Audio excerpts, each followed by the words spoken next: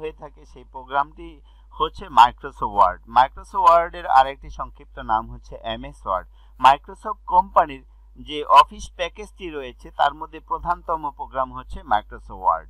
বিভিন্ন কম্পিউটার ইনস্টিটিউটে যে বেসিক কোর্স শেখানো হয়ে থাকে এইটির কয়েকটি নাম আছে। ফান্ডামেন্টাল কোর্স বলা হয়ে থাকে, basic course, office application course ইত্যাদি নামে পরিচিত। এই প্রোগ্রামগুলোর যে বেসিক যে কোর্সগুলো রয়েছে, এই কোর্সের আন্ডারে যে প্রোগ্রামগুলো রয়েছে এর মধ্যে সবচেয়ে প্রথম যে প্রোগ্রামটি শেখানো হয়ে থাকে সেটি হচ্ছে মাইক্রোসফট ওয়ার্ড।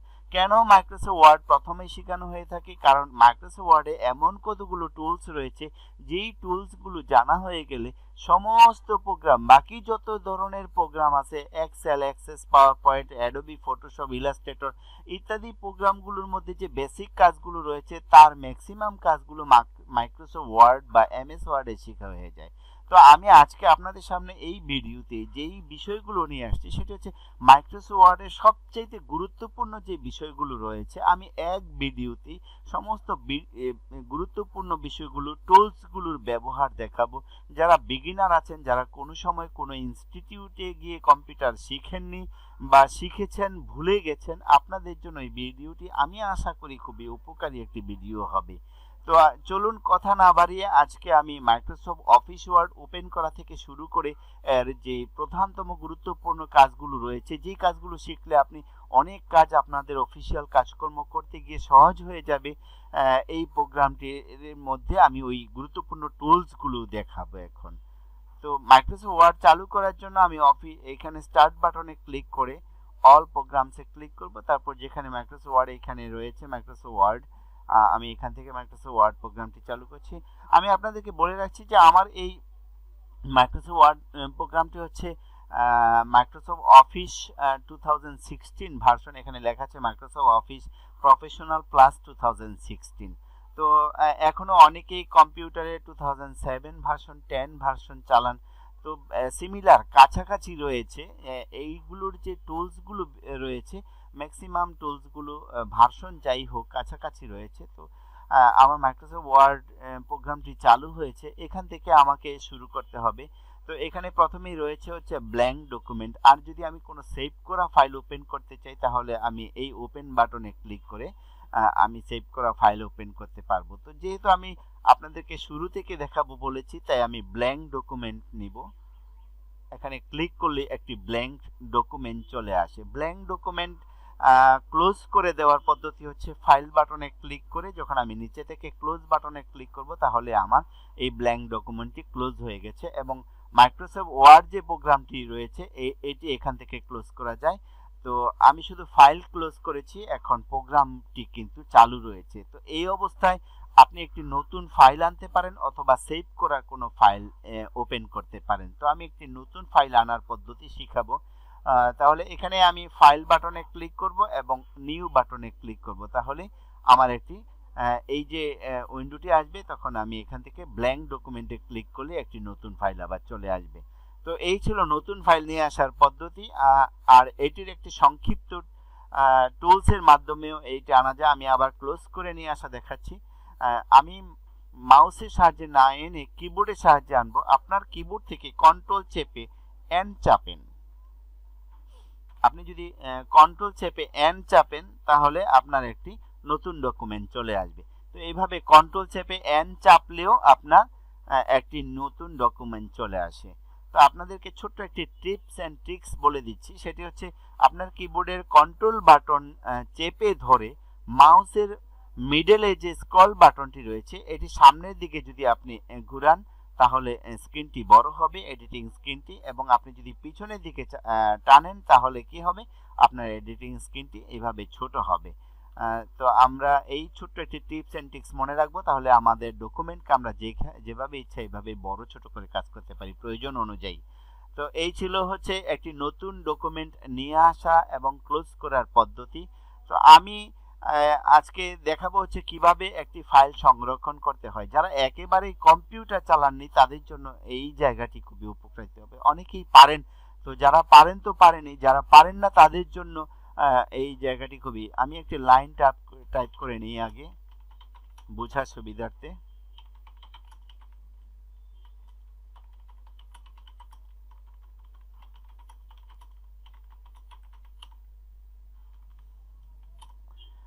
এই লাইনটি টাইপ করেছি, আমি এখন ফাইলটি সেভ করব। তো সেভ করার জন্য যে কাজটি করতে হবে সেটি হচ্ছে ফাইল বাটনে ক্লিক করে সেভ অপশন রয়েছে, এখানে সেভ এবং সেভ এজ এর মধ্যে একটা পার্থক্য আছে, আমি এটা পরে দেখাবো। খুবই গুরুত্বপূর্ণ একটি বিষয় সেভ এবং সেভ এজ এর পার্থক্য। তো আমি প্রথমেই সেভ করব। সেভ করতে গেলে এরকম একটি অপশন আসবে, অফিস 2016 ভার্সনের 7 এ সরাসরি উইন্ডো চলে আসবে। ব্রাউজে ক্লিক করব। 2007 এবং 10 এর মধ্যে এভাবে সেভে ক্লিক করার পরে সাথে সাথে এই অপশনটি চলে আসবে উইন্ডোটি। আর 2016 এ ব্রাউজ আসে, তারপর ব্রাউজে ক্লিক করার পরে এইভাবে আসে। যারা 2016 ব্যবহার করেন তাদের জন্য এই বিষয়টি ইজি। তো এখন হচ্ছে আমি ফাইলটি কোন লোকেশনে সেভ করতে চাই, আমার প্রয়োজন অনুযায়ী আমি কম্পিউটারে যে কোনো জায়গায় একটি ফাইল সেভ করে রাখতে পারবো। তো আমরা এখানে ডেস্কটপে সেভ করতে পারবো, অথবা ডকুমেন্টে সেভ করতে পারবো, অথবা এখান থেকে অন্য কোনো ড্রাইভে সেভ করে রাখতে পারবো। এইভাবে অনেকগুলো ড্রাইভ থাকে একটা কম্পিউটারে, তো আমরা ড্রাইভেও সেভ করতে পারবো। আমি সহজে বের করা ক্লোজ করার সুবিধার্থে আমি ডেস্কটপে সেভ করব। যখন আমি ডেস্কটপে ক্লিক করব তার অংশগুলো এখানে শো করবে, যখন আমি ডকুমেন্টে ক্লিক করব তখন তার অংশগুলো এখানে শো করবে। তো আমরা ডেস্কটপে ক্লিক করলাম, তারপর ফাইলের নাম দিতে হবে। এখানে ফাইল নেমের জন্য আপনাকে একটি বক্স দেওয়া আছে, খালি ঘর। এখানে আমাদের ডকুমেন্টের যে লাইনটি টাইপ করা ছিল প্রথম লাইনটি অটোমেটিকলি চলে আসে, আমরা এটি ব্লক করা অবস্থায় মুছে দিলে মুছে যাবে। আমরা এখানে এবিসি নামে একটি ফাইল তৈরি করব এবং অবশ্যই ওয়ার্ড ডকুমেন্ট ফরম্যাটে ফাইলটি সেভ হবে।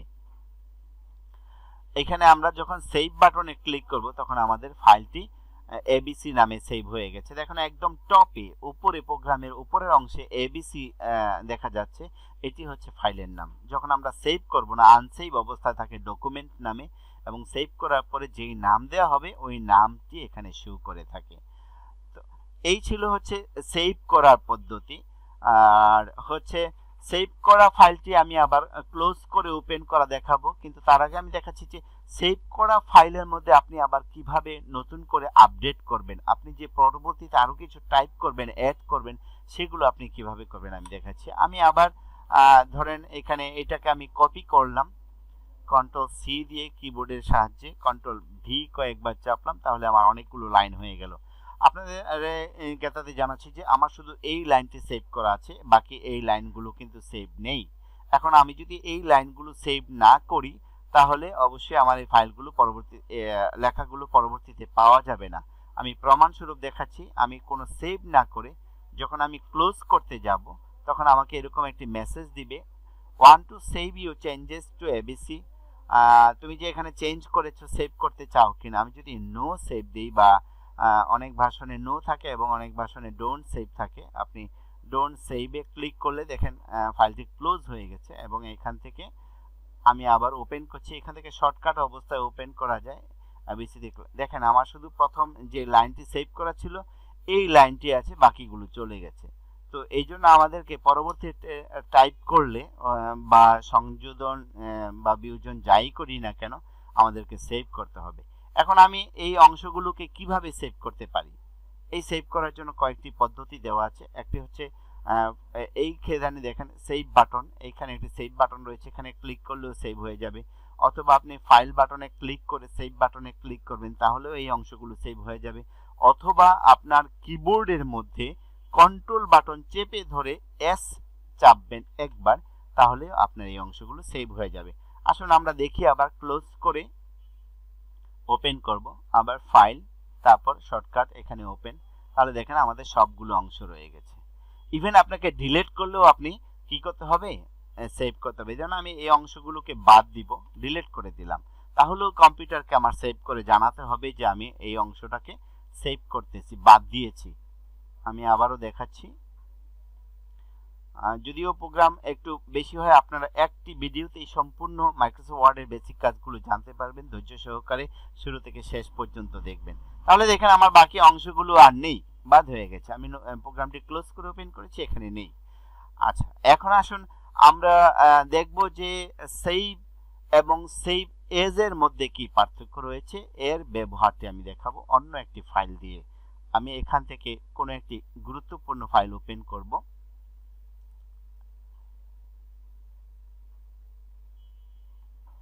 আমি আমি এই ফাইলটি ওপেন করছি। এখানে একটা সিভি রয়েছে, দেখেন আপনারা এখানে 2 পেজের একটা সিভি রয়েছে। এখন এই সিভিটি ইমরানের। এখন যদি আমি আনিস নামে একজনের জন্য একটি সিভি তৈরি করতে চাই, এখানে এসে যদি আমি এডিট করি তাহলে কি হবে, ইমরানের জায়গায় আনিস হবে এবং অন্যান্য তথ্যগুলো পরিবর্তন করব, তাহলে আমার ফাইল কিন্তু ইমরান নামে রয়ে গেল। তো আমি ইমরানের সিভিতে যদি আনিস নামের ব্যক্তির সিভি আপডেট করি তাহলে ইমরানের তথ্যগুলো কিন্তু আর থাকছে না, আনিসের তথ্য হয়ে যাচ্ছে, কিন্তু ফাইলের নাম থাকছে ইমরান। এই জন্য যেই কাজটি আপনাদেরকে করতে হবে সেটি হচ্ছে প্রথমে সেভ এজ দিয়ে আনিস নামে সেভ করে নিতে হবে, তাহলে ইমরান নামের ফাইলটি যথাযথভাবে আগের অবস্থায় থেকে যাবে এবং আনিস নামের জন্য আমি এই ফরম্যাটটি পেয়ে যাব, আনিস নামে আমি আপডেট করতে পারবো। দেখাচ্ছি আমি সেভ এজ। যখন আপনি সেভ এজে যাবেন, সেভের মতো এরকম ভাবে অপশন আসবে, তখন আমি ইমরানের জায়গায় এখানে ইমরানটা মুছে দিয়ে আনিস নাম টাইপ করব, তারপর আমি সেভ বাটনে ক্লিক করব। এখানে দেখাচ্ছে যে রিপ্লেস এক্সিস্টিং ফাইল, অর্থাৎ এই নামে আরো একটি ফাইল আছে, আমি ডেস্কটপে সেভ করছি, তাহলে আমার আর এই নামে পাওয়া যাবে না, ডেস্কটপে আনিস নামে কোনো ফাইল নেই। সেভ করছি, তাহলে আমার ফাইলটি আনিস নামে সেভ হয়েছে। এখন আমি কি করব, ইমরানের ছবিটা চেঞ্জ করে দিব, এখানে আমি এমডি আনিস টাইপ করব এবং আনিসের মোবাইল নাম্বার চেঞ্জ করে দিয়ে অন্য একটি ডেমো আমি একটি ফাইল দেখাচ্ছি আপনাদেরকে। এগুলো যা আছে তাই থাকবে, এখানে হয়তো হইতে পারে বিজনেস স্টাডিজ, এখানে হয়তো হইতে পারে সেকেন্ড ইয়ার, তারপর এইখানে আমি একটু চেঞ্জ করছি জাস্ট আপনাদের বোঝার জন্য, জাস্ট যা আছে তাই রইল। এখানে অবশ্যই মায়ের নাম বাবার নাম চেঞ্জ করবেন,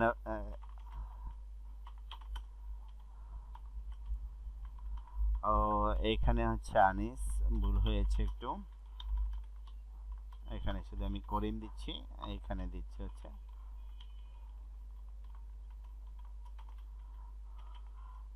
রহিমা বেগম, জন্ম তারিখ চেঞ্জ করে দিচ্ছি। তাহলে এইভাবে আপনারা সিভি তৈরি করবেন, চেঞ্জ করবেন। তাহলে দেখেন যা আছে তাই থাকলো, আমি জাস্ট ডেমো চেঞ্জ করে দেখাচ্ছি আপনাদেরকে, এখানে হবে এমডি আনিস। তাহলে কি হলো, আমি কত দ্রুত ইমরানের সিভিটাকে নিয়ে কত দ্রুত আনিসের সিভিটাকে তৈরি করতে ফেলতে পারলাম, কারণ এখানে সবকিছু আমার দেওয়া আছে, এই ফরম্যাটটির মধ্যে শুধু কিছু অংশ চেঞ্জ করে পরিবর্তন করে নিয়েছি। জাস্ট যে যে ইম্পর্টেন্ট জিনিসগুলো আছে পরিবর্তন হওয়ার সেগুলো পরিবর্তন করবেন।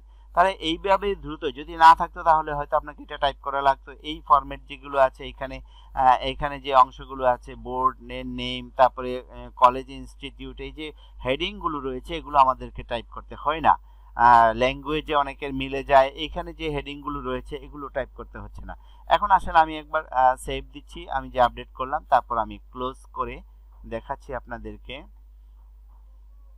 এখন দেখেন ইমরান নামের ফাইলটাও আমি ওপেন করছি, যেভাবে ছিল ইমরান নামের ফাইলটির কোনো পরিবর্তন হয়নি, যেভাবে আছে সেভাবেই আছে। দেখেন ইমরানই আছে, এখানে আনিস নেই। ইমরানের যে ডাটাগুলো ছিল সেম রয়ে গেছে, কোনো পরিবর্তন হয়নি। আমরা ইমরানের ডকুমেন্ট থেকে নিয়ে আনিস ডকুমেন্টটি তৈরি করেছে, সিভিটা তৈরি করেছি, এখানে আনিস নামে হয়ে গেছে, কত দ্রুত। এই হচ্ছে সেভ এবং সেভ এজ এর পার্থক্য। সেভ হচ্ছে নতুন একটি ফাইল সেভ করা, আর সেভ এজ হচ্ছে কোনো একটা সেভ করা ফাইলকে অন্য নামে ফরম্যাটটাকে নিয়ে নেওয়া, অন্য নামে রূপান্তরিত করা, অন্য নামে সেভ দিয়ে দেওয়া, সেভ করা, তারপর ওইটাকে ডাটাগুলো চেঞ্জ করা ইত্যাদি কাজগুলো হচ্ছে সেভ এজের কাজ। এখন আমি আপনাদেরকে দেখাবো সেটা হচ্ছে এই মেনুটার মধ্যে সবচেয়ে গুরুত্বপূর্ণ বিষয় হচ্ছে প্রিন্ট অপশন। যারা এই ডকুমেন্ট তৈরি করার পরে প্রিন্ট করার মধ্যে সমস্যা আছে তারা প্রিন্টের অপশনটি দেখলে প্রিন্ট করতে পারবেন।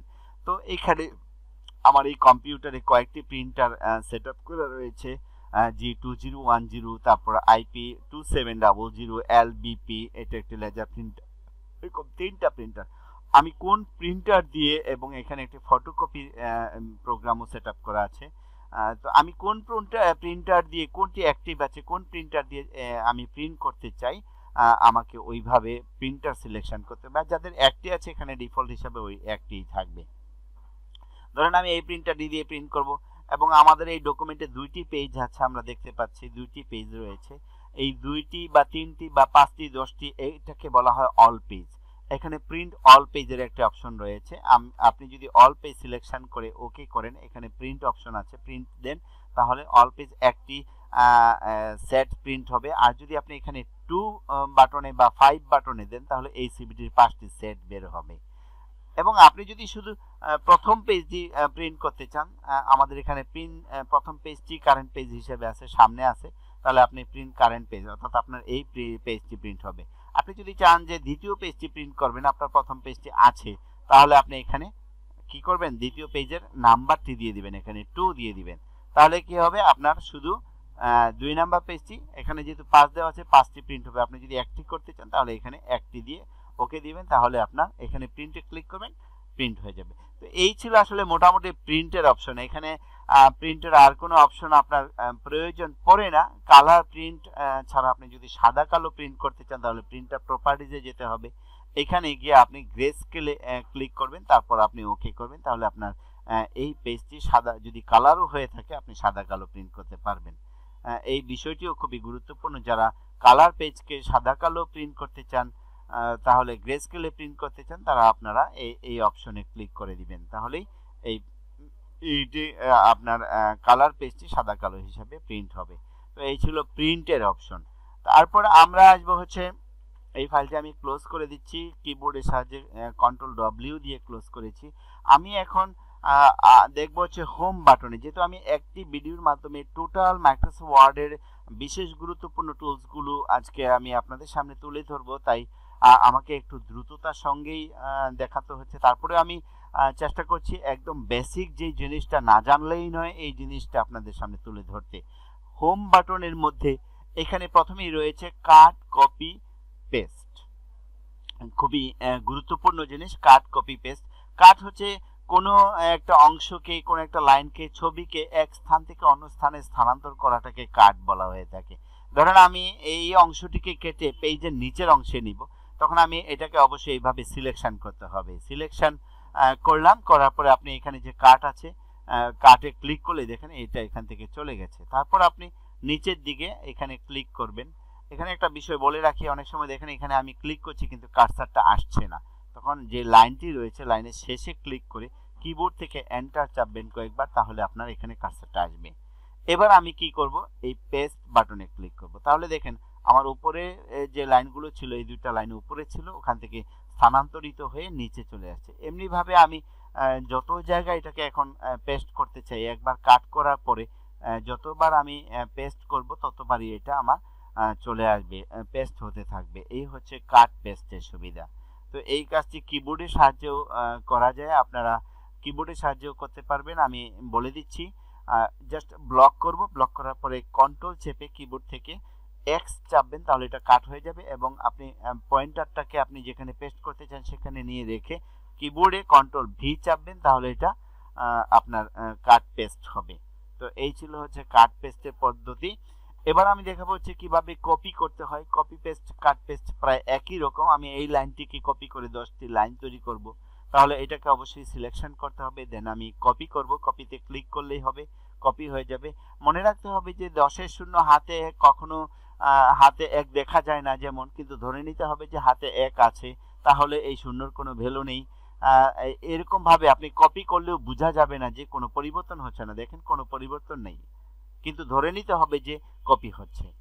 তারপর আপনি কোথায় পেস্ট করবেন কপিটাকে, সেই জায়গায় আপনি ক্লিক করে রেখে তারপর পেস্ট বাটনে ক্লিক করবেন, তাহলে আপনার চলে আসবে। এখন আপনি যতবার খুশি পেস্ট করে এটাকে লাইন বাড়াতে পারবেন।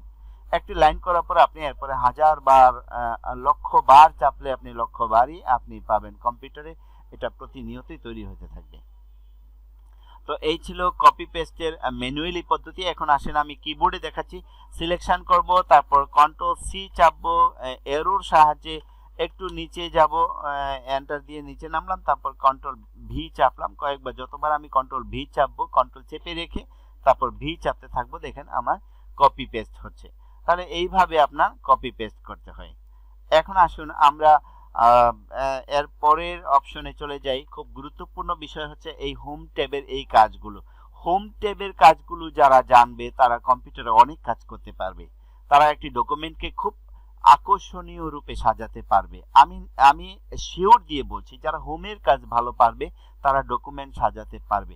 এবং আমার ভিডিওটি দেখার পরে আমি আশা করি আপনারা অনেক কাজ আজকে শিখতে পারবেন। বিগিনারদের জন্য, যারা কম্পিউটারে ইনস্টিটিউটে কখনো যাননি, তাদের জন্য খুবই উপকারী। তাই শুরু থেকে শেষ পর্যন্ত দেখতে থাকুন, তাহলে আমি আশা করি আপনাদের জন্য খুবই উপকার আসবে এবং টুলসগুলো সম্পর্কে, টুলসগুলোর ব্যবহার সম্পর্কে জানতে পারবেন। এখানে নিজে থেকে বলার তেমন কিছু নেই, এখানে যত সুন্দর করে আপনাদের সামনে আমি উপস্থাপন করতে পারি, কিন্তু বিষয়গুলো, টুলসগুলো তো দেওয়া আছে মাইক্রোসফট ওয়ার্ডের যে অফিস প্যাকেজ থেকে এটা দেওয়া আছে, তাই আমি এর ব্যবহার দেখাতে পারবো, নতুন করে বানিয়ে কিছু দেওয়ার এখানে নেই। তারপর এই অংশটা দেখাবো, এটাকে বলা হয় ফন্ট এরিয়া।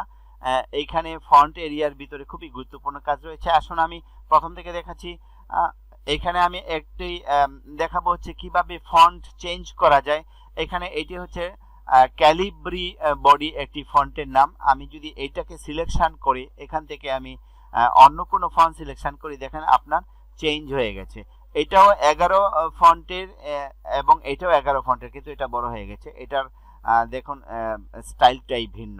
তাহলে লেখার স্টাইল পরিবর্তন করার জন্য আপনারা ফন্ট পরিবর্তন করতে পারেন এভাবে সিলেকশন করে। জাস্ট এইখান থেকে আপনারা মাউসের স্ক্রল ঘুরিয়েও এভাবে সিলেকশন করতে পারেন। দেখেন সার্টিফিকেটে যারা লেখা দেয়, দেখবেন যে পেঁচানো হাতের লেখা থাকে।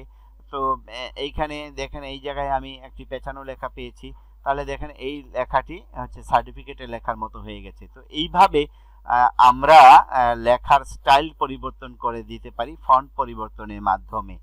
আবার পূর্বের অবস্থায় আসার জন্য আমরা আবার এখানে ক্লিক করে টাইমস নিউ রোমানে ক্লিক করলে আগের ফরম্যাটে চলে আসবে। তারপর আমি দেখাবো যে লেখার ফন্টকে বড় ছোট করা যায় কিভাবে। আমরা এইখানে একটি অপশন দেখছি, এখানে 11 পয়েন্ট রয়েছে। এই ফন্টটির পয়েন্ট হচ্ছে 11 পয়েন্ট, ফন্টের সাইজ বলা হয় এটাকে। আপনারা এখান থেকে ক্লিক করে এইভাবে বড় করতে পারেন। দেখেন আমার এইখানে এটার পয়েন্ট হচ্ছে 24 সাইজ আর এটা হচ্ছে 11 সাইজ, তাহলে কত পার্থক্য হয়ে গেছে। আমরা আবার ছোট করি। এখানেও দুটি অপশন রয়েছে, আপনারা এটা দিয়ে বড় করতে পারবেন আর এটা দিয়ে ছোট করতে পারবেন। দেখেন পয়েন্ট পরিবর্তন হচ্ছে, এই যে এইভাবে আমরা লেখাকে ছোট বড় করতে পারি। এবার আমি দেখাবো হচ্ছে কিভাবে বোল্ড করা যায়। কিবোর্ডের আমরা এই যে লেখাটাকে কিভাবে বোল্ড করব। বোল্ড মানে হচ্ছে গাঢ় করা। সবগুলোর মধ্যে যখন আমি একটাকে ব্লক করে বোল্ডে ক্লিক করব, বি মানে হচ্ছে বোল্ড, বি এর বোল্ডের প্রথম অক্ষর, বোল্ডে ক্লিক করলাম, দেখেন এই লাইনটি গাঢ় হয়ে গেছে, এটাকে বলা হয় বোল্ড।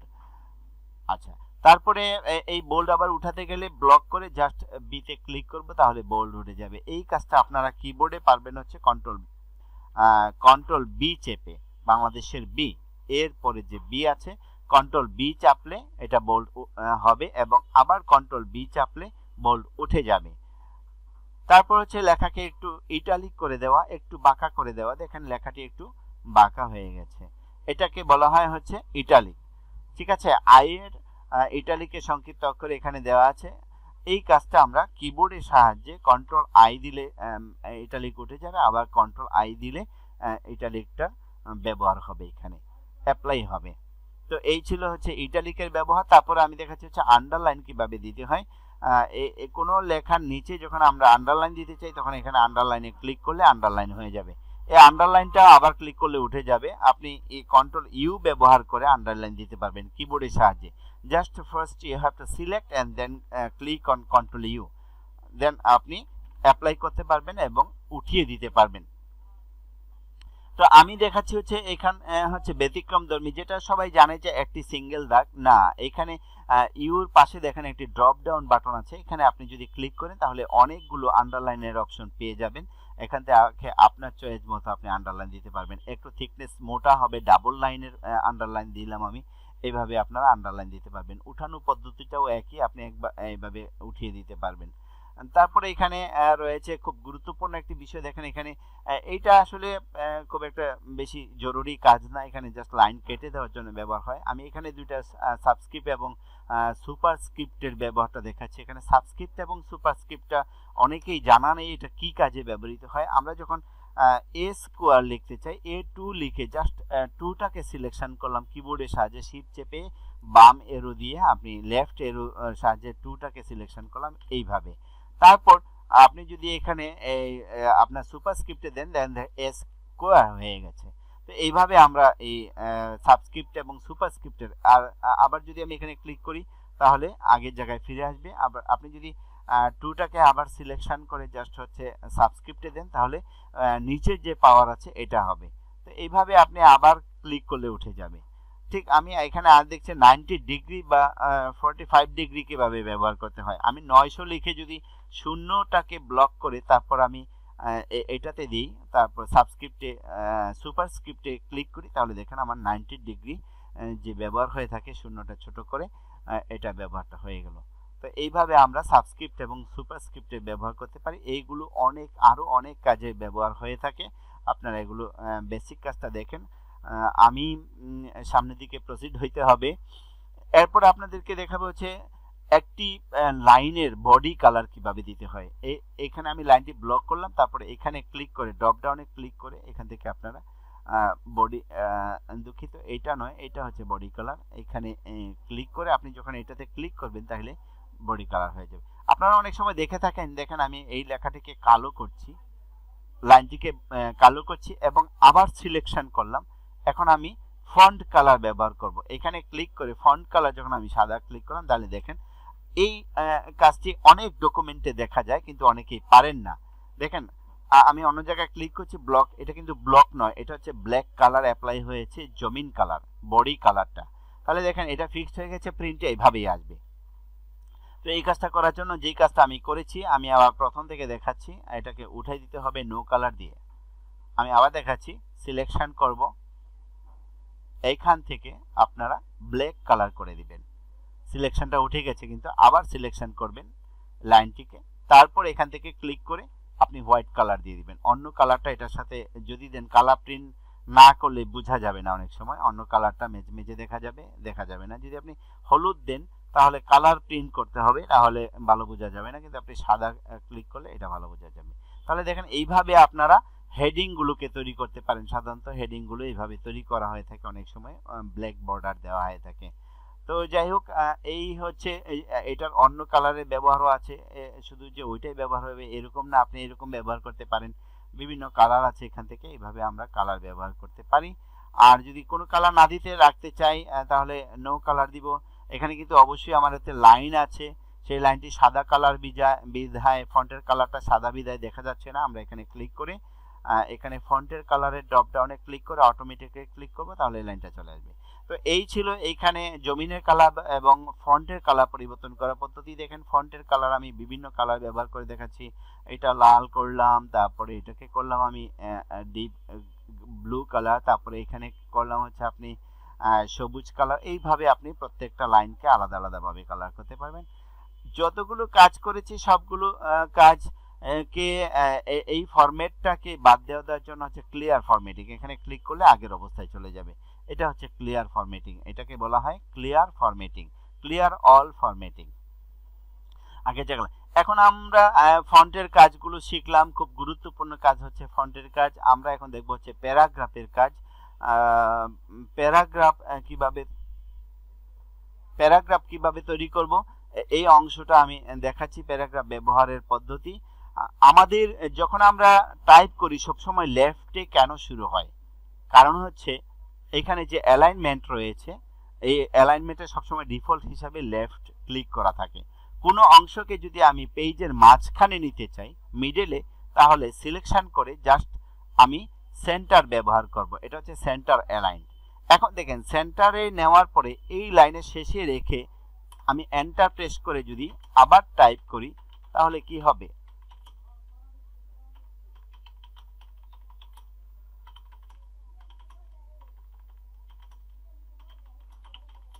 তাহলে দেখেন সেন্টার ঠিক রয়ে গেল।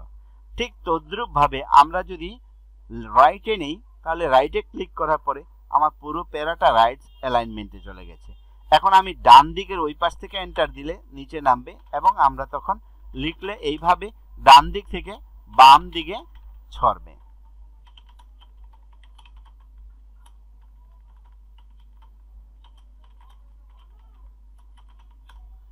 এই ছিল হচ্ছে অ্যালাইনমেন্টের ব্যবহার। তাহলে আমি আবার সবগুলোকে সিলেকশন করে যদি লেফটে দিই তাহলে সব লেফটে চলে আসবে। একবারে যদি আপনি রাইটে, অর্থাৎ কোনো ডকুমেন্টের হেডিংগুলো স্পেস দিয়ে ধাকিয়ে ধাকিয়ে না নিয়ে আপনারা এই অ্যালাইনমেন্ট ব্যবহার করবেন, সেন্টার অ্যালাইনমেন্টের মাধ্যমে পেজের মাঝখানে নিয়ে যাবেন। আর এটি হচ্ছে জাস্টিফাই। ফুল প্যারা যখন আমরা লিখব দুই পাশে এইরকম সমান রাখার জন্য জাস্টিফাই ক্লিক করব। এই প্যারাতে আমি এটার অ্যাপ্লাই দেখাইতে পারবো না, এটার জন্য ফুল প্যারা টাইপ করতে হয়, সময় লাগবে, আমি এটা দেখাচ্ছি না, আপনারা দেখে নেবেন। তারপরে হচ্ছে নিচের সারিতে এখানে আছে লাইন স্পেসিং, খুবই গুরুত্বপূর্ণ জিনিস। আপনার কম লেখাকে পেজ ভরে প্রিন্ট করতে হবে, অথবা বেশি হয়ে গেছে, স্পেস বেশি হয়ে গেছে, কমাতে পারছেন না, আপনার অল্প জায়গার মধ্যে অনেক লেখা লিখতে হবে, তখন আপনারা এই স্পেস ব্যবহার করবেন। এখানে দেখেন, এখানে যে রিমুভটা আছে, রিমুভটাতে ধরলেই এখানে লাইনটা ঘন হয়ে যাচ্ছে, অর্থাৎ এখানে একটা অ্যাড স্পেস অ্যাড হয়ে আছে, এই জন্য রিমুভ লেখা, অর্থাৎ স্পেসটাকে রিমুভ করার জন্য হচ্ছে আপনার এখানে ক্লিক করলাম, দেখেন লাইনগুলো ঘন হয়ে গেছে। হ্যাঁ, আবার সিলেকশন করে যখন আমি কোনো স্পেস অ্যাড করব, অ্যাড স্পেস, অর্থাৎ একটা স্পেস অ্যাড হয়ে গেছে। অ্যাড হওয়ার পরে আমরা আবার স্পেসটাকে রিমুভ করে দিলে তখন আমাদের স্পেসটা রিমুভ হয়ে যাবে। এখন দেখা যায় যে অনেকে এইটা অ্যাড স্পেস করছে, এখানে আবার জিরো দিচ্ছে, কিন্তু কমছে না, সে খুব চেষ্টা করছে, আমি তো জিরো দিয়েছি, কমছে না, কিন্তু এখানে একটা স্পেস অ্যাড হয়ে আছে বিফোর প্যারাগ্রাফ লেখা, এইটার জন্যই কমছিল না। এই জিনিসগুলো খেয়াল করবেন। এখানেও আমরা অ্যাড স্পেস করতে পারি, এখানেও এইগুলোকে রিমুভ করে দিলে একদম ঘন হয়ে যাবে। আর সর্বনিম্ন হচ্ছে এটা। আপনি যদি আবার একটু একটু করে বাড়াতে চান তাহলে এখানে ক্লিক করে একটু বাড়বে 1.5, একটু বাড়বে 2.0, ডাবল লাইন স্পেসিং 2.50, আরো বেশি স্পেস, এইভাবে আপনারা লাইন স্পেসিং এর ব্যবহার করবেন। আমি একটু আগে এইটার ব্যবহার দেখিয়েছিলাম, একটা লাইনের জমিনের কালার বা বডি কালার। এখন আমি দেখাতে হচ্ছে এই লাইনের যে কালারটা, এই মার্জিন থেকে শুরু করে এই মার্জিন পর্যন্ত, লাইনের শুরু থেকে শেষ পর্যন্ত কিভাবে কালার হয় দেখেন। অনেকেই সিবির মধ্যে এই ধরনের কালারটা ব্যবহার করে থাকেন। দেখেন এখানে আমরা যে কালারটি দিয়েছি একদম border two border, left border two right border একটি কালার হয়ে গেছে। তো এইভাবে হচ্ছে এই যে বর্ডার শেডিং যে কালারটা আছে, এইভাবে আমরা যতটুকু সিলেকশন করব ততটুকুই আমরা কালার দিতে পারবো। এইভাবে কালার অ্যাপ্লাই করা যায়। আবার উঠানোর জন্য একই পদ্ধতি, নো কালার করে দিব সিলেকশন করে, তাহলে আমার কালারটা উঠে যাবে। তো এই ছিল হচ্ছে এটার ব্যবহার। তারপরে হচ্ছে এইখানে আপনার বর্ডার, আপনার যদি কোনো লাইনের শেষে বর্ডার ব্যবহার করতে চান, এখানে বটম বর্ডার দিলে একটি লাইনের নিচে একদম টপ টু আপনার লেফট মার্জিন থেকে রাইট মার্জিন পর্যন্ত টোটালটা হবে। এখানে যদি আপনি একটা বর্ডার করে দিতে চান তাহলে এখানে বটম বর্ডার ক্লিক। আবার যদি একটি লাইনকে বর্ডার করতে চান টোটাল অ্যারাউন্ড চতুর্দিক দিয়ে, তাহলে এইভাবে আমরা বর্ডার করতে পারি। আবার সবগুলোকে বর্ডারকে উঠিয়ে দেওয়ার জন্য এইভাবে আমরা নো বর্ডারে ক্লিক করলে তাহলে বর্ডার উঠে যাবে। তো এইভাবে আপনারা এই বর্ডারগুলো প্রত্যেকটির ব্যবহার করে করে দেখবেন কোথায় কি আছে। তারপর আমি উপরের দিকে যাচ্ছি, সেটা হচ্ছে প্যারাগ্রাফ অংশের এই অংশে প্রথমে আছে হচ্ছে বুলেটের ব্যবহার। লাইনগুলোকে সিলেকশন করার পরে আপনি যখন এখানে ক্লিক করবেন তখন এখানে অনেকগুলো বুলেট দেখতে পারবেন। আর যদি সরাসরি ক্লিক করেন এখানে তাহলে একটি বুলেট অ্যাপ্লাই হয়ে যাবে ডিফল্ট হিসেবে যেটা থাকে। আর আপনি এখানে যদি ক্লিক করে নিজের চয়েস মতো আপনি এখানে বুলেট ব্যবহার করতে পারবেন। এখানে যে কোনো প্যারাকে সৌন্দর্যমণ্ডিত করার জন্য এই জিনিসটি ব্যবহৃত হয়ে থাকে।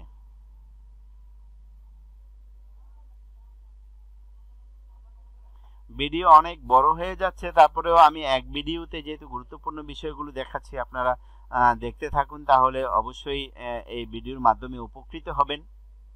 বিগিনাররা যারা যাদের কাছে নতুন এই প্রোগ্রামটি, যারা কোনো ইনস্টিটিউটে শিখেনি তাদের জন্য খুবই গুরুত্বপূর্ণ। তো আসুন তাহলে এইভাবে আপনারা বুলেটে ব্যবহার করবেন। আবার বুলেট সিলেকশন করে জাস্ট এখান থেকে ক্লিক করে উঠিয়ে দিতে পারবেন। এখানে হচ্ছে নাম্বারিং, খুব ইম্পর্টেন্ট একটা বিষয় হচ্ছে নাম্বারিং। আপনারা এখান থেকে নাম্বারিং করতে পারবেন।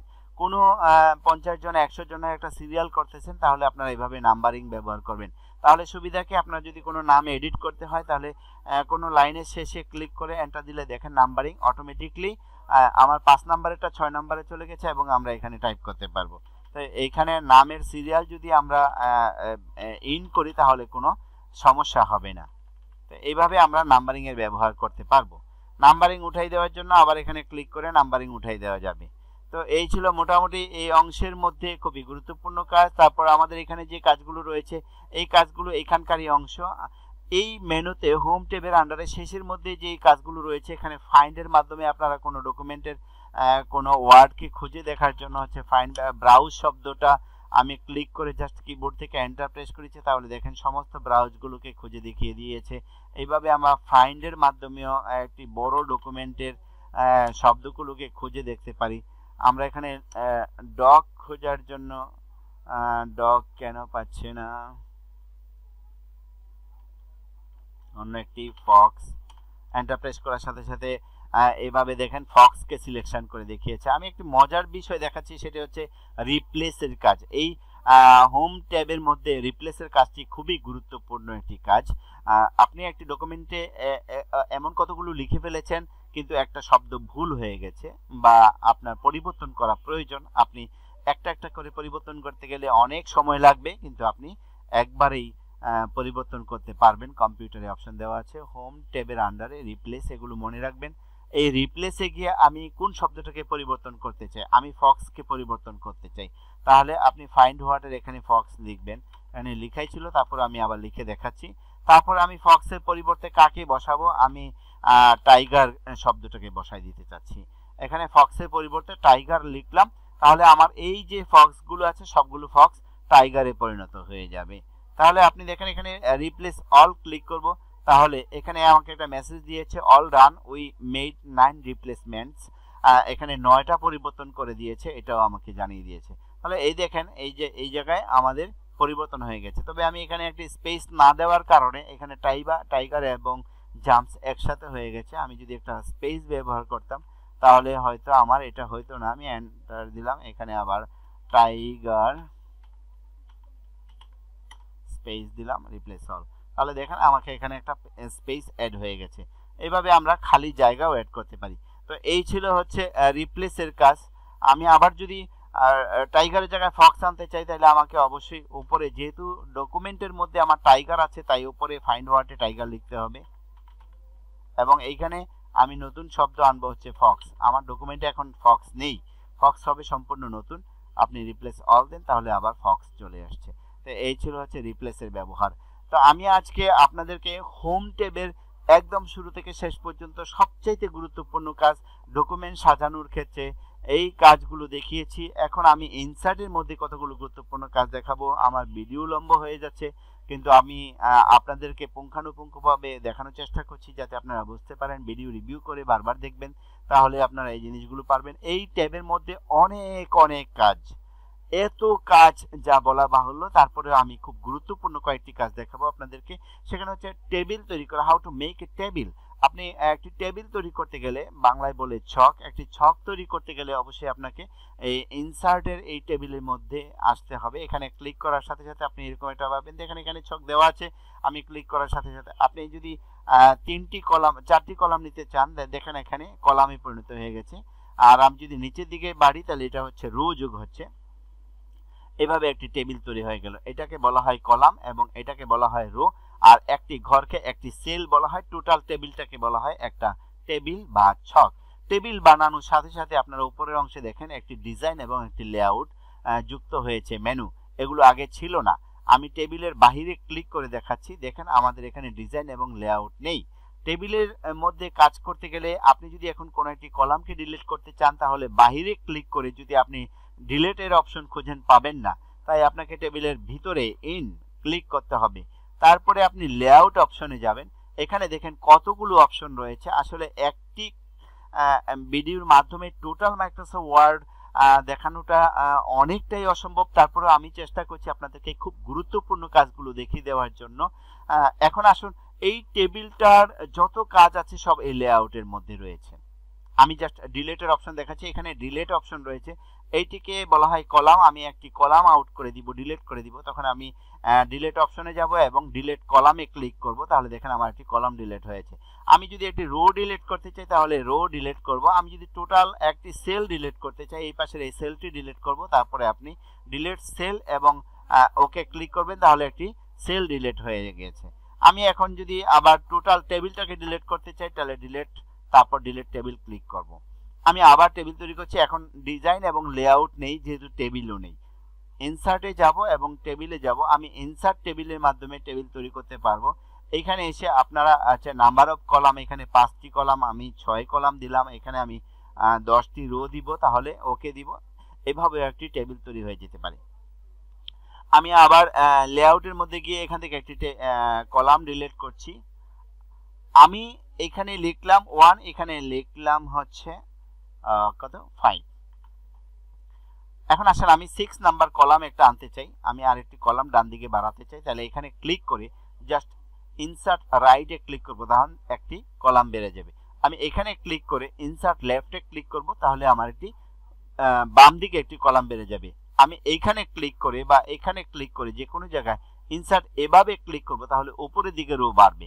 এবং আমি এখানে কিছু লিখলাম, উদাহরণস্বরূপ আমি এখানে ক্লিক করে নিচের দিকে যদি রো বাড়াতে চাই, ইনসার্ট বেলুতে অবশ্যই এখানে এই রো এর যে কোনো জায়গায় ক্লিক করা থাকতে হবে, ইনসার্ট বেলুতে ক্লিক করব, তাহলে আমার রো চলে। এভাবে আমি যতবার ক্লিক করব ততবারই আমার রো বাড়তে থাকবে।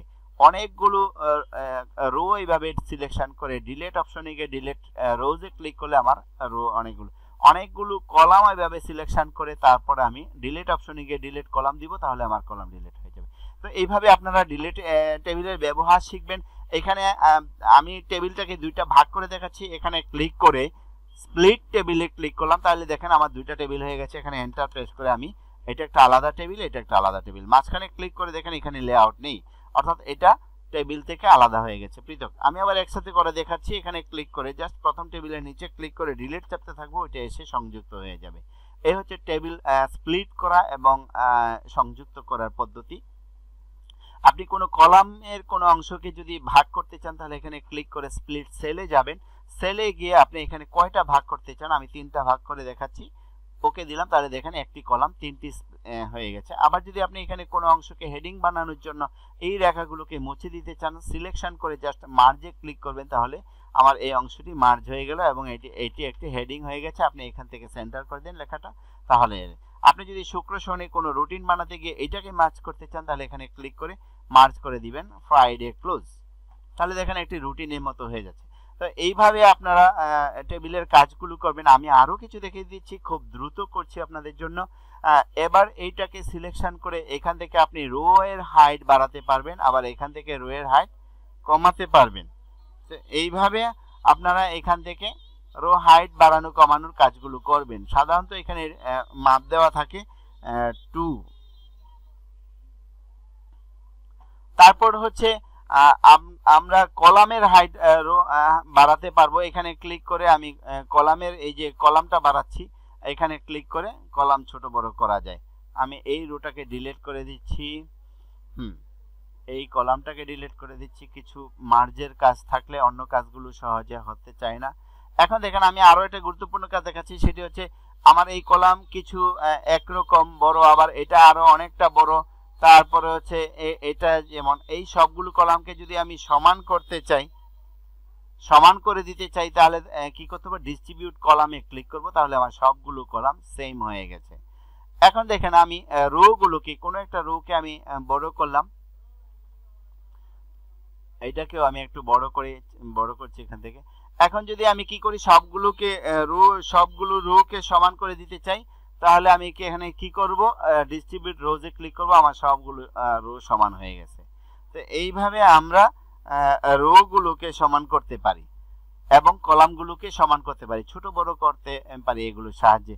আপনারা এইগুলো ব্যবহার করে করে দেখবেন। আমি আরেকটা জিনিস দেখাচ্ছি, সেটা হচ্ছে এই অ্যালাইনমেন্ট। টেবিলের ভিতরে অ্যালাইনমেন্ট হচ্ছে এটা হচ্ছে উপরে ক্লিক করা আছে, এটা যদি দেন তাহলে উপরের দিকে থাকবে, আর এটা দিলে মিডলে থাকবে। আপনার টেবিলের ভিতরে লেখাগুলোকে যদি মিডল করেন, তাহলে দেখতে অবশ্যই সুন্দর দেখা যায়। তো এই জন্য এটার মিডলটা ব্যবহার করবেন। তো এই ছিল মোটামুটি টেবিলের একটা গুরুত্বপূর্ণ বিষয়। আরেকটি টেবিলের আমি মাইক্রোসফট ওয়ার্ডে যোগ করা দেখাচ্ছি। এখানে কিছু অংশ লিখলাম, এখানে কিছু অংশ লিখলাম, এই পর্যন্ত কিছু লিখলাম। এখানে একটা ঘর খালি রাখতে হবে, একটা ঘর খালি রেখে আমি সোজা করে দিচ্ছি। এইখানে আমি এই 3টার যোগফল দেখাবো। এখানে ক্লিক করে জাস্ট আপনি ফর্মুলাতে ক্লিক করেন, তারপর ওকেতে ক্লিক করেন, আর কিছু করতে হবে না। তাহলে দেখেন 5 3 8 4 12,000 রেজাল্ট হয়ে গেছে। তাহলে আপনি ইনসার্টের এই যে লেআউট আছে, এখানে টেবিলের যে লেআউট আছে, এখানে আপনারা কি করতে পারবেন, এই যে ফর্মুলা সাহায্যে যোগ করতে পারবেন। তো এই ছিল টেবিলের গুরুত্বপূর্ণ কাজ। এবং এখানে রয়েছে ডিজাইনের মধ্যে কিছু কাজ। ডিজাইনের মধ্যে আপনি এইগুলোকে কালার করতে পারবেন নিজের ইচ্ছা মতো শেডিং দিয়ে আপনি টেবিলকে কালার অপশন দিয়ে কালার করতে পারবেন, ডিজাইন করতে পারবেন। আমি জাস্ট একটু দেখাই দিলাম, আপনারা বাকি কাজগুলো করে নেবেন। টেবিলটি সুন্দর হয়ে গেল। আপনি যদি টেবিলের টোটাল যে রোগুলো আছে রোগুলোকে বদলে দিতে চাই, আমি এখানে সিলেকশন করলাম। দেন হচ্ছে আমি এখান থেকে একটি টেবিলের যে স্ট্রোক আছে এই স্ট্রোকটা বদলে দিব এবং কালার চেঞ্জ করে দিব এখান থেকে যে কোনো একটা কালার। তারপর যে প্যানটা আসছে প্যানটাকে এখান থেকে ক্লিক করে বাদ দিব। তারপর আপনি অ্যাপ্লাইতে যাবেন, এখানে দেখেন কোথায় বর্ডার আছে, বর্ডার স্টাইল এটা নয়, এখানে এই যে অল বর্ডার্স, এখানে বর্ডার্সে যাবেন, তারপর অল বর্ডার্সে ক্লিক করবেন। তাহলে দেখেন আমার টোটাল টেবিলটা ডিজাইন হয়ে গেছে।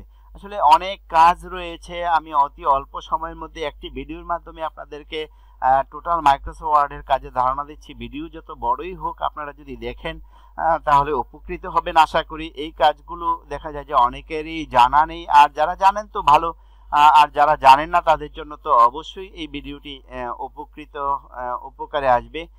এই ছিল টেবিলের যে কাজগুলো আছে, খুব দ্রুত আপনাদেরকে দেখানোর চেষ্টা করেছি।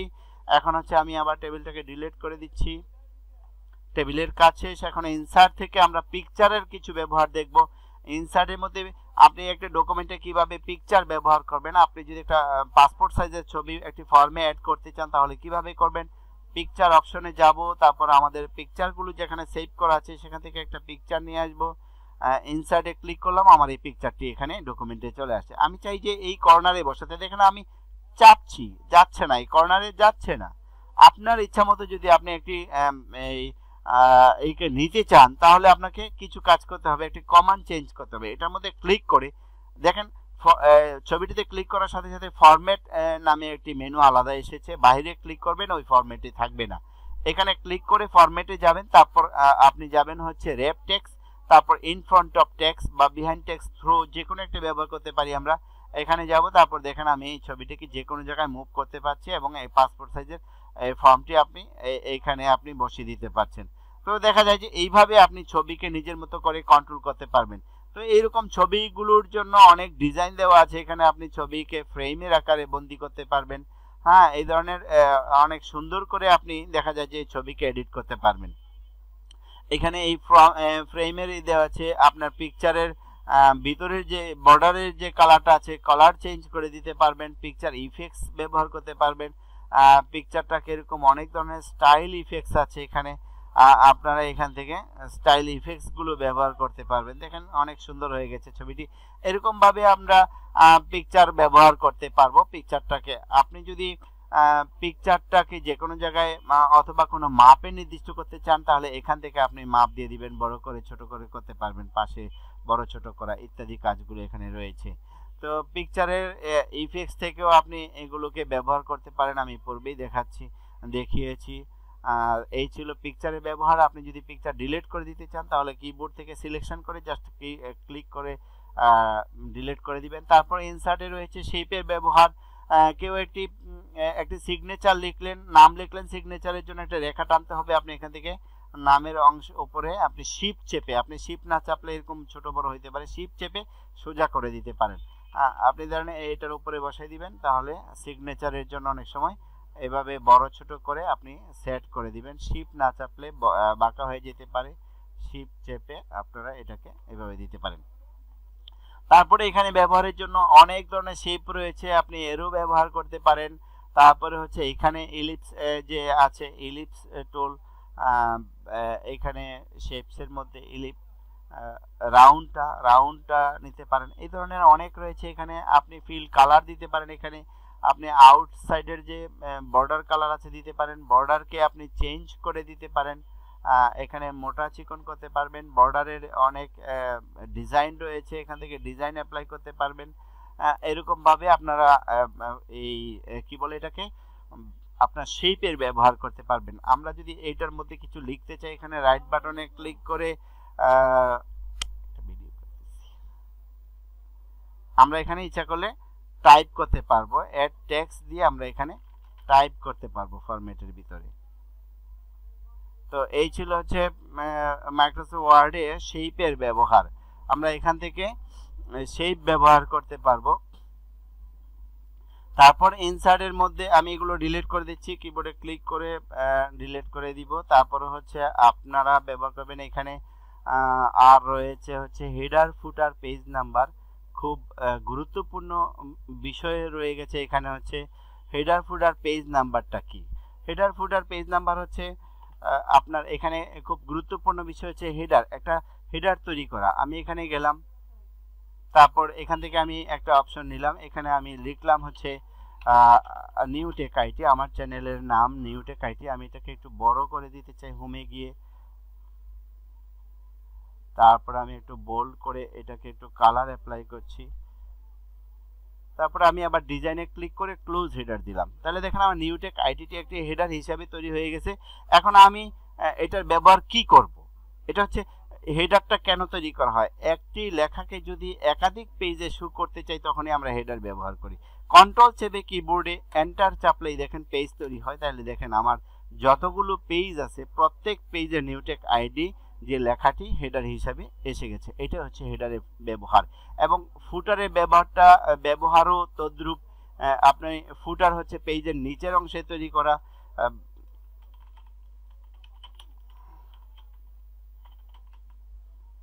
তারপর ক্লোজ হেডার এন্ড ফুটারে ক্লিক করব। এখন দেখেন আমার প্রত্যেক পেজের নিচের অংশে ইউটিউব চ্যানেল রয়েছে। আমার উপরের অংশ হচ্ছে নিউ টেক আইটি এবং নিচের অংশ হচ্ছে ইউটিউব চ্যানেল। প্রত্যেক পেজে আমার এই হেডার ফুটারটি সেট আপ হয়ে গেছে। এখন আমরা হেডার ফুটার চেঞ্জ করে দিব। তাহলে আমরা কি করতে পারি সেটি হচ্ছে ইনসার্ট, তারপরে আমরা যাব হচ্ছে হেডার, রিমুভ হেডারে ক্লিক করব। তাহলে আমার প্রত্যেক পেজের হেডারটি চলে গেছে। এবং ফুটারে ক্লিক করে রিমুভ ফুটারে ক্লিক করব, তাহলে প্রত্যেক পেজের যে ইউটিউব চ্যানেল লেখাটি ছিল চলে গেছে। তো এইভাবে আমরা এই করব। এবং এখন আমি দেখাচ্ছি হচ্ছে আপনাদেরকে পেজ নাম্বার দেওয়া। আপনারা অনেকেই পেজ নাম্বার দিতে পারেন না। যারা পেজ নাম্বার দিতে পারেন না তাদের জন্য খুব সুবিধা হবে। আমাদের এখানে এই ডকুমেন্টে 4টি পেজ রয়েছে। পেজ নাম্বারে ক্লিক করব, তারপর টপ অফ পেজ, আমি পেজটার উপরে পেজটা নাম্বার দিতে চাই এবং এটা দিলে লেফটে ব্যবহার হবে, এটা দিলে সেন্টার, এটা দিলে রাইট সাইডে হবে। আমি এটাতে ক্লিক করছি, তাহলে দেখেন পেজ নাম্বার এখানে অটো চলে আসছে এবং কোনো কিছু লিখতে হবে না। Just close header and ফুটারে click করবেন, তাহলে দেখেন আমি পেজ চেঞ্জ করছি। এখানে 2, এখানে 3, এখানে 4, এইভাবে পেজ নাম্বার হয়ে গেছে। ইনসার্টে এই ছিল হচ্ছে খুবই গুরুত্বপূর্ণ হেডার ফুটার পেজ নাম্বারের ব্যবহার দেখিয়েছি। পেজ নাম্বার রিমুভ করতে গেলে রিমুভ পেজ নাম্বারে ক্লিক করবেন, তাহলে আপনার পেজ নাম্বার হয়ে যাবে। আমি এখন আপনাদেরকে দেখাচ্ছি হচ্ছে ইকুয়েশনের মাধ্যমে কিভাবে ভগ্নাংশের সংখ্যা টাইপ করতে হয়। আমার এই সম্পর্কিত একটু ভিডিও আছে, আপনারা সেটাও দেখতে পারবেন। এখানে এসে জাস্ট আমি আবার দেখাচ্ছি, ইনসার্ট ইকুয়েশনে এখানে ক্লিক করবেন, এই জায়গায় নয়, সরাসরি ইকুয়েশন লেখাটার মধ্যে ক্লিক করবেন। এখানে ক্লিক করলে একটি মেনু আসবে, এখানে আপনি এক্স বাই ওয়াই তে ক্লিক করবেন।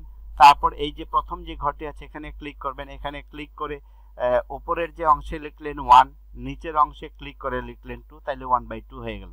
তো এইভাবে ভগ্নাংশের যে ইয়াটা আছে আপনারা লিখতে পারবেন।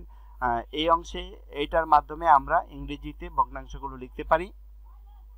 আর বাংলা লেখার জন্য অন্য একটা পদ্ধতি আছে, আমার এই সম্পর্কিত একটু ভিডিও আছে ভগ্নাংশ নিয়ে, আপনি ওই ভিডিওটি দেখবেন। অল্প সময়ের মধ্যে আর বেশি দেখাতে পারছি না। এখানে হচ্ছে সিম্বল, এখানে কতগুলো বেসিক সিম্বল রয়েছে। একটি ইনটু ব্যবহার করতে চাইলে ইনটু নিয়ে আসতে পারেন, এখানে ইকুয়াল টিক চিহ্ন আছে। আর যদি মোর সিম্বলে যান তাহলে আপনার পছন্দ মতো যখন যেই ধরনের, ধরুন আপনি একটি বক্সের মধ্যে একটি টিক চিহ্ন দেওয়ার চেষ্টা করতেছেন কিন্তু পারছেন না, আপনি এখানে এলেই নিয়ে নিতে পারতেছেন। আপনি এই ধরনের আরো অনেক ধরনের সিম্বল রয়েছে, আপনি এখান থেকে নিতে পারবেন। একটি স্টার খুঁজতেছেন কিন্তু আপনি পাচ্ছেন না, এখানে এসে সিম্বল থেকে নিয়ে নিন। ক্লোজ করে দিব। এইভাবে আপনারা তাহলে আমি ইনসার্টের ব্যবহার দেখালাম। বেসিক যে ব্যবহারগুলো আছে ইনসার্টের মধ্যে সবচেয়ে বেশি গুরুত্বপূর্ণ যেই অপশনগুলো রয়েছে এগুলো আপনি এখান থেকে শিখে নিতে পারেন। আরও কিছু দেখাতে গেলে আমার ভিডিও অনেক বড় হয়ে যাবে, তাই এখান থেকে আর দেখাতে পাচ্ছি না। আমি মাইক্রোসফট ওয়ার্ডের আরও একটি গুরুত্বপূর্ণ বিষয় হচ্ছে পেজ লেআউট। পেজ লেআউটে ক্লিক করে আমরা এখন দেখব যে পেজ সেটআপের কাজ। মাইক্রোসফট ওয়ার্ডে পেজ সেটআপের কাজটি হচ্ছে খুবই গুরুত্বপূর্ণ একটি কাজ। এই পেজ সেটআপের কাজ কিভাবে করতে হবে আমি এই পেজটি ওপেন করে দেখাচ্ছি। এই পেজটি হচ্ছে আপনার A4 সাইজে তৈরি করা কিনা লিগ্যাল সাইজে তৈরি করা। আপনি কিভাবে বুঝবেন? পেজ সেটআপে গেলে আপনারা বুঝতে পারবেন। এখানে মার্জিনের অংশ রয়েছে। আমরা এই পেজ লেআউটে যাব এবং পেজ লেআউটে গিয়ে দেখেন এখানে সাইজ দেওয়া আছে, এখানে A4 এ ক্লিক করা আছে। আপনি যদি লেটারে ক্লিক করেন তাহলে পেজটা হবে লেটারে। দেখেন লেটারে কিছুটা পরিবর্তন আছে, এখানে কিছুটা ভেঙে চলে আসছে, অর্থাৎ লেটারের মাপটা এখানে দেওয়া আছে, এটা হচ্ছে 8.5 বাই 11 ইঞ্চি লম্বা, কিন্তু A4 এর মাপটা হচ্ছে 12.5 ইঞ্চি লম্বা, যার কারণে এটা বাহিরে চলে আসছে। আমরা যদি A4 করি তাহলে হচ্ছে স্ট্যান্ডার্ড। তো আপনার কাগজটা যদি A4 হয় আর আপনি যদি এই লেটার সাইজ সিলেকশন করে রাখেন তাহলে আপনার নিচে দিয়ে কিছু অংশ খালি থাকবে। এই জন্য পেজ সেটআপের সময় আপনি A4 করে দিবেন। আপনি কোনো একটা স্ট্যাম্পের মধ্যে, দলিলের মধ্যে প্রিন্ট করতে চান, সাদা কাগজে প্রথমে প্রিন্ট করবেন, আপনাকে অবশ্যই কি করতে হবে? লিগ্যাল সাইজ সিলেকশন করতে হবে। লিগ্যালের মাপটা হচ্ছে 8.5 বাই 14 ইঞ্চি লম্বা। এটা যদি করি তাহলে দেখেন আমাদের দ্বিতীয় পেজ থেকে অনেকটা অংশ এখানে উঠেছে, যে কারণ আমাদের পেজটা বড় হয়ে গেছে। এখন পেজটা হয়েছে লিগ্যাল সাইজের। তো আমি যদি লিগ্যাল সাইজে সেটআপ করে A4 সাইজে প্রিন্ট দিই তাহলে কিছু অংশ প্রিন্টই হবে না। আবার A4 সাইজ সেটআপ করে যদি লিগ্যাল সাইজের কাগজে আমি প্রিন্টারে সেটআপ করি, প্রিন্টারে দিই, প্রিন্ট করি, তাহলে আমার কি হবে? নিচে দিয়ে অনেকটা অংশ খালি থাকবে। তো আমাকে পেজ সেটআপ সুন্দরভাবে করতে হবে। তাহলে আমার এই স্ট্যান্ডার্ড সিবি হচ্ছে A4 সাইজের মধ্যে, আমি A4 সাইজ সিলেকশন করলাম।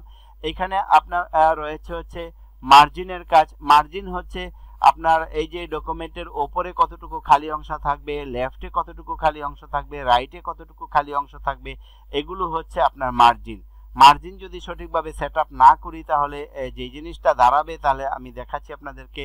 কাস্টম মার্জিনে গিয়ে আমি এখানে যদি করে দিই হচ্ছে 0.2, এখানে যদি 0.2 করি তাহলে কি হবে? আমাদের মার্জিন একদম থাকবে না, বাম দিকে খালি জায়গাই নেই, টপে খালি জায়গা নেই। তাহলে এই যে আমাদের মার্জিন সেটআপ করতে হবে সুন্দরভাবে। আর মার্জিন সেটআপ করার জন্য এখানে রয়েছে নরমাল, চতুর্দিকে টপ, বটম, লেফট, রাইট 1 ইঞ্চি করে 1 ইঞ্চি এখানে দেওয়া আছে। যদি দিই তাহলে আমার একটা স্ট্যান্ডার্ড মার্জিন সেটআপ হয়ে গেল। তো এইভাবে আমরা মার্জিন সেটআপ করতে পারবো। আরেকটি গুরুত্বপূর্ণ বিষয় আপনাদেরকে দেখাচ্ছি, সেটা হচ্ছে ওরিয়েন্টেশন। ওরিয়েন্টেশন দুটি অপশন রয়েছে, একটি হচ্ছে পোর্ট্রেট আর একটি হচ্ছে ল্যান্ডস্কেপ। এখন এইটি পোর্ট্রেট অবস্থায় আছে, অর্থাৎ উপর থেকে নিচের দিকে লম্বালম্বি অবস্থায় এভাবে থাকবে। আর যদি আমি ল্যান্ডস্কেপ করি তাহলে এভাবে থাকবে। ল্যান্ডস্কেপ আর ইয়ার মধ্যে এইভাবে এটা বড় হয়ে গেছে আর এইভাবে ছোট হয়ে গেছে। এটা হচ্ছে ল্যান্ডস্কেপ আর পোর্ট্রেটের ব্যবস্থা। আপনার কোনো লেখা যদি আড়াআড়ি লিখতে চান তখন হচ্ছে ল্যান্ডস্কেপে যেতে হবে, আর যদি কোনো সবসময় স্ট্যান্ডার্ড হচ্ছে পোর্ট্রেট। তো এই ছিল হচ্ছে এইখানে মার্জিন, ওরিয়েন্টেশন, কলাম সাইজের ব্যবহার। আমি এখন দেখাচ্ছি হচ্ছে কলামের ব্যবহার। কলাম হচ্ছে একটা পেজকে ভাগ করা। আমি এখানে ক্লিক করে 2 তে যদি দিই তাহলে দেখেন এটা দুইটা ভাগে ভাগ হয়ে গেছে, এখানে একটা অংশ, এখানে একটা অংশ চলে এসছে। তাহলে এইভাবে আমরা কলামে ভাগ করে এই কাজটা করতে পারি। তাহলে আমরা এখানে যদি আমি 3 কলাম দিই, পত্রিকায় যেভাবে কলাম সেটআপ করা হয়, এখানে একটা কলাম, এখানে একটা কলাম, এখানে একটা কলাম করা হয়েছে, তাহলে এইভাবে কলাম বিবেক করা হয়। তো আমরা ন্যাচারালি যে কাজগুলো করব সেই কাজের জন্য হচ্ছে কলাম করব না, যখন কলাম প্রয়োজন তখন কলাম করতে হবে। তাহলে আমরা আবার 1 কলামে যখন ধরবো তখন আমাদের এটা ঠিক হয়ে যাবে। তবে আমি এই ক্ষেত্রে আপনাদেরকে খুব গুরুত্বপূর্ণ একটি কাজ দেখাচ্ছি, নতুন একটি পেজ নিয়ে। এই পেজটির মধ্যেই দেখাচ্ছি, সেটা হচ্ছে কলামে আমি 2 কলাম করব এই পেজটাকে, এবং ওরিয়েন্টেশন থেকে ল্যান্ডস্কেপ করব। তাহলে দেখেন দুটি ভাগে বিভক্ত হয়ে গেছে, এখানে একটি ভাগ আর এখানে একটি ভাগ। সাধারণত প্রশ্ন তৈরি করার সময় আপনার এই অপশনটি ব্যবহার হয়ে থাকে। যারা প্রশ্ন তৈরি করবেন তাদের জন্য হচ্ছে এখানে 2টি কলাম করবেন, 2টি কলাম করে তারপর ওরিয়েন্টেশন থেকে ল্যান্ডস্কেপের ব্যবহারটা করবেন। তাহলে আপনার এখানে একটি পার্ট হয়ে যাবে, এখানে একটি পার্ট হয়ে যাবে, এখানেও একটি পার্ট, এখানেও একটি পার্ট। এইভাবে আমরা প্রশ্ন তৈরি করার ক্ষেত্রে ব্যবহার করে থাকি। এবং যারা প্রসপেক্টাস তৈরি করেন কোনো প্রতিষ্ঠানের জন্য তাহলে 3 কলাম করবেন, 3 কলাম করে তারপর আপনি ওরিয়েন্টেশন থেকে ল্যান্ডস্কেপই রাখবেন। তাহলে আমাদের এখানে একটি পার্ট, এখানে একটি পার্ট এবং এখানে একটি পার্ট হয়ে যাবে। তবে এইভাবে আপনারা কলামের ব্যবহার করে বিভিন্ন কাজ করতে পারেন। কলাম উঠিয়ে দেওয়ার জন্য হচ্ছে কলামে ক্লিক করে 1 কলাম ক্লিক করব, এবং এই পেজটি আগের অবস্থায় নিয়ে আসার জন্য আমরা এখানে পোর্ট্রেট ব্যবহার করব, এবং আমার পেজটি আগের অবস্থায় সুন্দরভাবে সাজানো অবস্থায় রয়েছে, এই দেখলাম। তাহলে এই ছিল হচ্ছে মার্জিন, ওরিয়েন্টেশন, সাইজ, কলামের ব্যবহার। এই 3টি কাজ ছিল পেজ লেআউটের মধ্যে খুবই গুরুত্বপূর্ণ বিষয়। মাইক্রোসফট ওয়ার্ডের মধ্যে ফাইল থেকে শুরু করে হোম, ইনসার্ট, তারপরে পেজ লেআউট, এই তিনটি কাজ হচ্ছে খুবই গুরুত্বপূর্ণ। তারপর রয়েছে হচ্ছে আপনার এখানে জাস্ট ভিউর ব্যবহার, এখানে রেফারেন্স, মেইলিং, এগুলো সচরাচর আমাদের দেশে খুব কমই ব্যবহার হয়ে থাকে। জাস্ট আমি এখানে রিভিউর মধ্যে স্পেলিং অ্যান্ড গ্রামারের যে ব্যবহারটি আছে এটি হয়ে থাকে, আমি এটির একটি সংক্ষিপ্ত দেখাচ্ছি। যেমন এখানে কতগুলো লেখা রয়েছে অর্গানাইজেশন, অর্গানাইজেশনে যদি আমি এখানে ও ব্যবহার করি তাহলে এটা ভুল দেখাবে। এখানে দেখেন নিচে রেড আন্ডারলাইন চলে আসছে, রেড কালারে আন্ডারলাইন চলে আসছে, এটি হচ্ছে ভুল। এখন আমি এইটা এই শব্দটার মধ্যে রাইট বাটনে ক্লিক করে মাউসের, তাহলে আমি এখানে সমাধানটা পেয়ে যাচ্ছি। কিন্তু আপনি যদি রিভিউতে এসে ম্যানুয়ালি করতে চান তাহলে স্পেলিং অ্যান্ড গ্রামারে ক্লিক করে তারপর দেখেন যে এখানে এটার অপশন রয়েছে স্পেলিং অ্যান্ড গ্রামারে অর্গানাইজেশন এটা ভুল এবং অর্গানাইজেশন এটা শুদ্ধ। আপনি চেঞ্জে ক্লিক করবেন তাহলে এটা শুদ্ধ হয়ে গেল। তো এইভাবে আমরা তারপর এখানে নামের অংশগুলো রেড মার্ক, যে কোনো নাম যদি প্রসিদ্ধ ইন্টারন্যাশনাল আপনার খ্যাতনামা নাম না হয়ে যদি ন্যাচারালি কোনো নাম হয়ে থাকে, তাহলে মানুষের নাম, স্বাভাবিক কোনো নাম হয়ে থাকে, তাহলে এই নামগুলো নিচে আন্ডারলাইন রেড কালারে থাকবে। এইটা হচ্ছে কম্পিউটার ডিকশনারিতে নাই, এটা ভুল, এটা নয়। যেই শব্দটা কম্পিউটারের ডিকশনারিতে নেই ওই শব্দটাকেই তারা রেড মার্ক দেখিয়ে দেয় যে এটা আমার কম্পিউটারে নেই। তাহলে এইভাবে আমরা আবার যদি আপনি কোনো শব্দের পাশে ডাবল স্পেস ব্যবহার করেন তাহলে ডাবল স্পেস ব্যবহার করার সাথে সাথে এখানে সবুজ চিহ্ন চলে আসছে, তার মানে এটা ভুল নয়, এখানে ডাবল স্পেস আছে, আপনি এটা সংশোধন করে নেবেন, একটা স্পেস কেটে দিবেন। আবার যদি আমরা কোনো একটা সেন্টেন্সের মধ্যে আমি এখানে আই হ্যাজ এ ক্যাট লিখি তাহলে এখানে সেন্টেন্সের মধ্যে ভুল রয়েছে, এখানে আই এর সাথে হ্যাজ হয় না হ্যাভ হয়, তাহলে দেখেন আমরা এখান থেকে রাইট বাটনে ক্লিক করে হ্যাভ কারেকশন করে নিতে পারি। কোনো ইয়ার নিচে যদি আপনি একটু দেরি হবে কাজ করতেছি, তাহলে এই আমরা এখানে দেখতে পাবো যে নিচে একটা সবুজ রঙের দাগ রয়েছে, এই দাগটি হচ্ছে গ্রামাটিক্যাল এরর। গ্রামাটিক্যাল এরর থাকলেই আপনার এই দেখাবে এই কালারের একটা সবুজ বা ব্লু রঙের দেখাবে। আমার এখানে ব্লু রঙের সাধারণত আপনার এখানে সবুজ রঙের হয়ে থাকে। যাই হোক, আমরা এখানে রাইট বাটনে ক্লিক করে শুদ্ধ করে নিতে পারলাম। এই হচ্ছে রিভিউ বাটনের মাধ্যমে স্পেলিং অ্যান্ড গ্রামারের ব্যবহার। এখানে অন্যান্য যেগুলো আছে আমাদের দেশে সচরাচর দরকার হয় না। ভিউ খুব ইম্পর্টেন্ট একটা বিষয়, কিন্তু খুবই সংক্ষিপ্ত আমি মাইক্রোসফট ওয়ার্ডের টোটাল ভিডিওটি আপনাদের সামনে তুলে ধরেছি ইম্পর্টেন্ট কাজগুলো, এবং ভিউর মাধ্যমে টোটাল মাইক্রোসফট ওয়ার্ডের রিভিউ শেষ করছি। ভিউতে অল্প কিছু কাজ রয়েছে, 2-1 মিনিটের মধ্যে আমি দেখিয়ে দিচ্ছি। আমাদের পেজটি সবসময় থাকবে হচ্ছে প্রিন্ট লেআউটের মধ্যে। আপনি যদি রিড মোডে দেন তাহলে আপনার পেজটি এভাবে দেখাবে। আপনি এখান থেকে ক্লোজ করে বের হয়ে আসার জন্য আপনি আবার এখানে ক্লিক করে লগ আউট বা এডিট ডকুমেন্টে ক্লিক করবেন, তাহলে আপনি আগের অবস্থায় চলে আসতে পারবেন। যদি আপনি এখানে ওয়েব লেআউটে ক্লিক করেন তাহলে আপনার পেজটি অনেকটা স্প্রেড হয়ে গেছে, মার্জিন ঠিক থাকবে না, কোনো কিছু ঠিক নেই এখানে, তো আপনার কাছে অনেক হিজিবিজি মনে হবে। তো এই অবস্থা থেকে ফিরে আসার জন্য আপনাকে যেটা করতে হবে সেটা হচ্ছে প্রিন্ট লেআউটে ক্লিক করতে হবে। পেজ যদি কখনো এলোমেলো হয়ে যায় তাহলে আপনারা ভিউতে এখানে দেখবেন যে প্রিন্ট লেআউটে ক্লিক করা আছে কিনা। আপনি যদি আউটলাইন বা ড্রাফটে ক্লিক করেন তাহলেও আপনার পেজটি একদিকে সরে যাবে, মার্জিন শো করবে না। তো এই ছিল হচ্ছে এই অংশটার ভিউজের কাজ। আপনি এখানে ক্লিক করে ওয়েব লেআউটে দিলে এরকম দেখাবে, প্রিন্ট লেআউটে ক্লিক করলে একটা স্ট্যান্ডার্ড পজিশনে শো করবে। তারপর আমি দেখাচ্ছি হচ্ছে এই যে রুলার, একটা ডকুমেন্টের একটা সৌন্দর্য, এটা হচ্ছে ভার্টিক্যাল রুলার, এটা হচ্ছে হরাইজন্টাল রুলার। এই রুলারটা এখানে শো করা আছে এখানে ক্লিক করা থাকার কারণে। আপনি যদি ক্লিকটা উঠিয়ে দেন তাহলে দেখেন রুলার চলে গেছে, আবার যদি আপনি এখানে ক্লিক করেন তাহলে রুলার চলে আসবে। কোনো সময় দেখেন আপনার ডকুমেন্টে যদি গ্রিড লাইন চলে আসে তাহলে এরকম দেখতে পাবেন সব জায়গায়, যদিও এটা প্রিন্টে আসবে না কিন্তু দেখতে আপনার কাছে অনেক খারাপ দেখা যাবে। আপনি যারা গ্রাফের কাজ করেন তাদের জন্য শুধু এই অংশটা দরকার, গ্রাফ ছাড়া অন্য সময়টা দরকার নেই, এটাকে আনএক্টিভ করে রাখবেন। তারপরে হচ্ছে এই ডকুমেন্টটা আপনি মাল্টিপল পেজেস শো করতে পারেন। ওয়ান পেজ একভাবে এইভাবে দেখাবে, মাল্টিপল পেজেস এভাবে দেখাবে, আর পেজ উইথ একটা পেজ যতটুকু স্প্রেড হওয়া দরকার এইভাবে দেখাবে। তো আমি ইম্পর্টেন্ট হিসাবে আপনাদেরকে ফাইল মেনু থেকে শুরু করে হোম, ইনসার্ট, পেজ লেআউট, এই 3টি মেনু ছিল, 4টি মেনু ছিল খুবই গুরুত্বপূর্ণ মাইক্রোসফট ওয়ার্ডের। টোটাল মাইক্রোসফট ওয়ার্ড যেখানে একটি প্রতিষ্ঠানে গিয়ে আপনার কমপক্ষে 15 থেকে 20 দিন সময় অতিবাহিত হয় শেখার জন্য, আমি একটি ভিডিওর মাধ্যমে আপনাদেরকে চেষ্টা করেছি টোটাল মাইক্রোসফট ওয়ার্ডটি তুলে ধরার জন্য। আপনারা খুব আমার ভিডিওটি দেখে দেখে রিভিউ করবেন। একবারে যদি দেখতে না পারেন আপনি সেভ করে রাখেন, আমার চ্যানেলটি সাবস্ক্রাইবে ক্লিক করে রাখেন আমার ভিডিওটি পাওয়ার জন্য। যে কোনো সময় আপনার সাবস্ক্রিপশন অপশনে গিয়ে আমার নিউটেক আইটি চ্যানেলে ক্লিক করে আমার এই ভিডিওগুলো দেখতে পাবেন। আমার মাইক্রোসফট ওয়ার্ড সম্পর্কিত অনেক ভিডিও রয়েছে এবং আমি অন্যান্য বিভিন্ন স্কুল, কলেজ, ইউনিভার্সিটি ভর্তি সংক্রান্ত ভিডিও আপলোড করে থাকি, তারপর চাকরি সংক্রান্ত ভিডিও আপলোড করে থাকি, আপনারা এই ভিডিওগুলো দেখতে পারবেন। আর মাইক্রোসফট ওয়ার্ডের টোটাল পৃথক পৃথক আলাদা ভিডিও রয়েছে। আমি সম্প্রতি মাইক্রোসফট এক্সেল এবং অন্যান্য প্রোগ্রামে ভিডিওগুলো আপলোড করব। আপনারা এই ভিডিওগুলো পাওয়ার জন্য অবশ্যই আমার চ্যানেলটিতে সাবস্ক্রাইব বাটনে ক্লিক করে রাখুন, তাহলে আপনারা আমাদের আপডেটগুলো, যদি আপনার ভালো লেগে থাকে, উপকৃত হয়ে থাকেন, তাহলে আপনার সাবস্ক্রাইব করে রাখুন, তাহলে উপকৃত আমার আরও ভিডিও পাওয়া যাবে। তাহলে আপনাদের বিন্দুমাত্র উপকৃত হলে আমার এই চ্যানেলটি সার্থক হবে আমি মনে করি।